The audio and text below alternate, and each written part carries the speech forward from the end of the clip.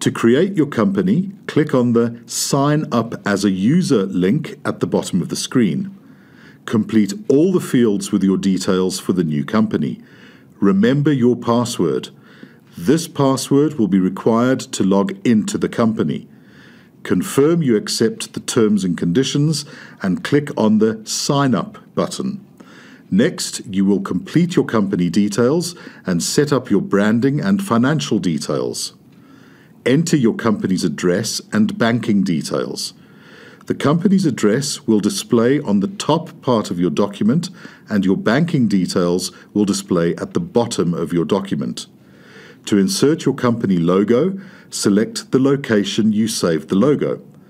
The logo will be uploaded, and you can select to display the logo on the top left or top right of your documents. Select a layout from the 3 available options. Click on each layout for a preview of the layout, then select the preferred layout from the drop-down menu.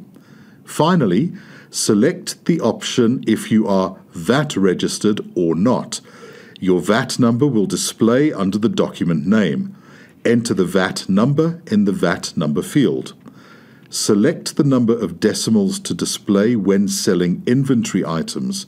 This is important if you sell portions of a product. Confirm your financial year end date and click the Finish button. You are now ready to process.